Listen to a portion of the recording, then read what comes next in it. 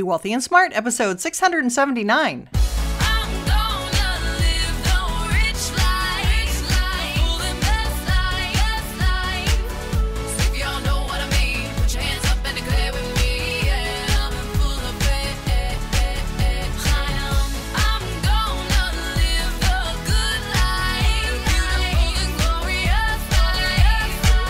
Step into a world of wealth and financial freedom without budgets, boredom, or bosses on Be Wealthy and Smart. And now, here's your host, Linda P. Jones. Welcome to Be Wealthy and Smart. I'm Linda P. Jones, America's Wealth Mentor, empowering women and men worldwide to financial freedom. On today's show, we're going to talk about the best sectors for the last 5 years.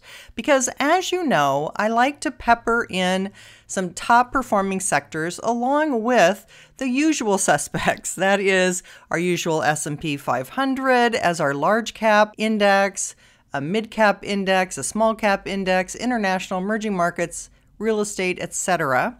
We like to have some other sectors for 5 to 20% of our portfolio. Why? Because if you can have some faster growing sectors that are concentrated and are fast growing, it's a way to be diversified and not take a lot of risk, but to pick some areas of the economy that are doing exceptionally well and that will probably continue to grow well. So this actually comes to us from Charlie Bilello, who is the founder and CEO of Compound Capital Advisors. I happen to follow him on Twitter. And so this is found on my Twitter page at Linda P. Jones. And he went through some of the top S&P 500 sector returns for the last 5 years. Now, if we just look at the S&P 500 and what it's done for 5 years, it's averaged a great 12.23% return every year for 5 years. Now, why that is so great is because I always talk about the 10% average annual return of the stock market being that guide that we kind of use for our compounding averages.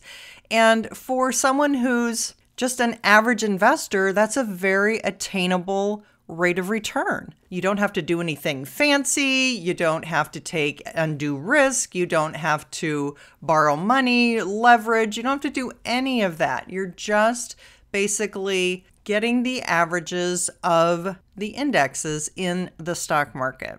So along with that, in 5 to 20% of your portfolio, you can use some additional sectors to see if you can get a little bit better performance.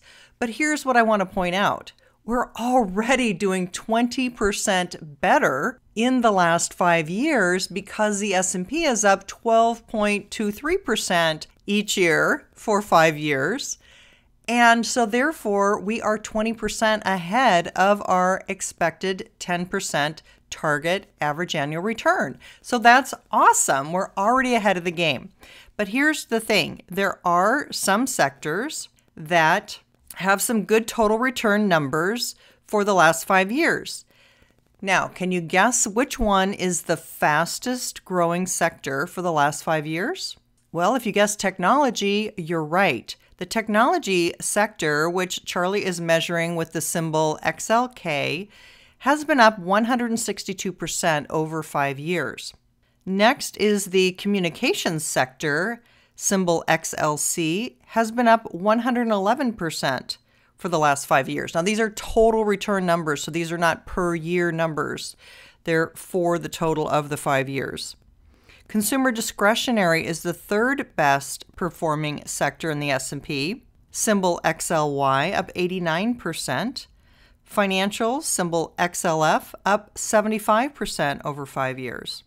Next are utilities, symbol XLU, up 67%. Industrials, symbol XLI, up 64%. Healthcare, symbol XLV, up 59%. Consumer staples, symbol XLP, up 49%. Real estate, symbol XLRE, up 49%. Materials, symbol XLB, up 33%. And energy is the only one that's had a negative return for 5 years. Symbol XLE is down 19% during that time. Technology being number one isn't really all that shocking because we've had companies that just came into existence a mere 20 years ago that have grown into, or maybe a little longer, some of them, but they've grown into the behemoths of today, the trillion-dollar companies today, like Apple, Amazon, Google, and Microsoft. Some of those are older than 20 years, some of those are right around 20 years old. But technology has been amazing in terms of its innovation and how we've adapted that into our everyday lives and how it's become monetized and profitable for these companies, mainly through advertising with a lot of the technology, of course, selling software and hardware from Microsoft and Apple. But I think this is just the tip of the iceberg. And one of the reasons I'm so bullish for the 2020s and why I think it is a repeat of the roaring 20s is because we have so much new technology on the table. We have 5G on the table, the Internet of Things, we have virtual reality, we have electric cars, we have trips to outer space, we have flying cars. We have all kinds of new technology that are just coming into focus. And who knows what's really going to catch on and be something we use in our everyday life, just like our telephone that we carry around with us every day, not just as a phone, but as a connection to the internet, as a connection to social media, as a tool that we can use to make our lives easier. There's many more things that are going to come into our lives and be the next generation of technology. So we've just begun to scratch the surface. This is going to create a lot more wealth in the stock market and personal wealth for shareholders. Now, along with that, we had a knockout jobs report come in, with non-farm payroll surging 225,000 new jobs for the month, well above Wall Street estimates for 158,000 job gain. And the unemployment rate was a little bit higher at 3.6%, but that was all for the right reason, as the labor force participation rate increased 0.2 percentage points to 63.4%, matching its highest level since June of 2013. And average hourly earnings rose 3.1% over a year ago to $28.44, ahead of estimates for 3% growth. So hourly earnings are going up, more people are working, more new jobs added. That is why I don't see any recession happening this year. More people employed means more money they have to spend, means the consumer sentiment is going to be strong. And as you know, the consumer makes up 70% of the U.S. economy. So if more people have jobs and are feeling good and are spending, that means it's unlikely, in my opinion, that we'll see a recession this year. Again, this is also an election year, and usually the economy fires on all cylinders during an election year. So everything is still looking very on track, very positive. And although we've had a bit of a pullback here, the market is looking very strong, and it's quite possible that we may see money come in from overseas into this U.S. market that will drive it even higher. So I continue to be very bullish on the stock market, bullish on getting our average 10% annual return, and even being ahead of plan, at least for the last 5 years with the S&P 500.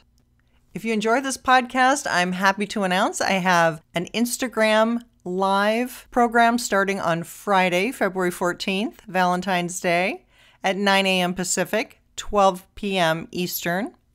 So if you want to join me over there, we'll be talking live, and I'll be answering your questions and sharing a little bit more with you. And don't forget, we have our review contest going where you can win 10 of my Wealthy Mindset Blueprint audio sets valued at $197. And I'll give away 10 copies of my book, You're Already a Wealth Heiress, Now Think and Act Like One, 6 Practical Steps to Make It a Reality Now, which was named to the list of best wealth books of all time by Book Authority.